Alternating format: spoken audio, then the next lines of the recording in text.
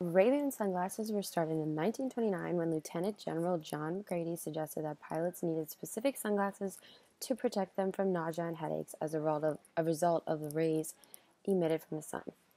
In 1937, a prototype known as the Ray-Ban Aviator was created and then sold that following May.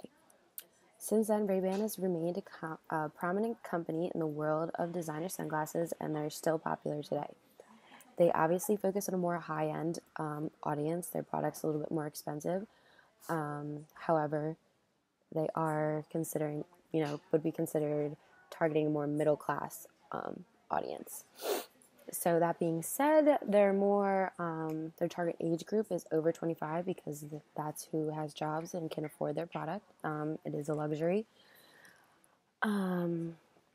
Overall, Ray-Ban itself does not have a specific vision or mission statement. However, Luxottica, which is the company that produces the actual product, Ray-Ban just sells them, does have a mission statement. It is, we at Luxottica aim at protecting the eyes and enhancing the faces of men and women all over the world by manufacturing and selling ophthalmic eyewear and sunwear characterized by their high technical and stylistic quality in order to maximize our customers' well-being and satisfaction.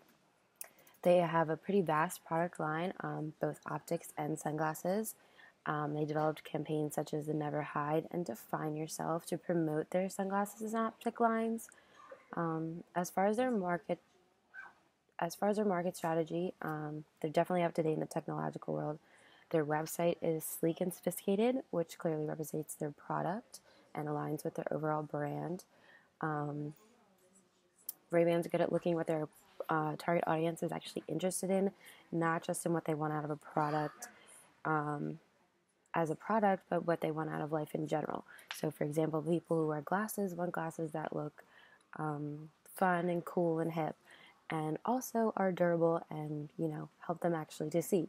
So Ray-Ban's really been good about developing a cool optics line that also is durable and worth your money. Another strategy Ray-Ban incorporates is the less is more, which means that they are very artistic in their site and they believe that you can tell a story without the excessive use of words. This allows them to create a deeper connection with their audience and make their content relatable. Overall, Ray-Ban's been around for over half a century, and they don't seem to be going anywhere anytime soon.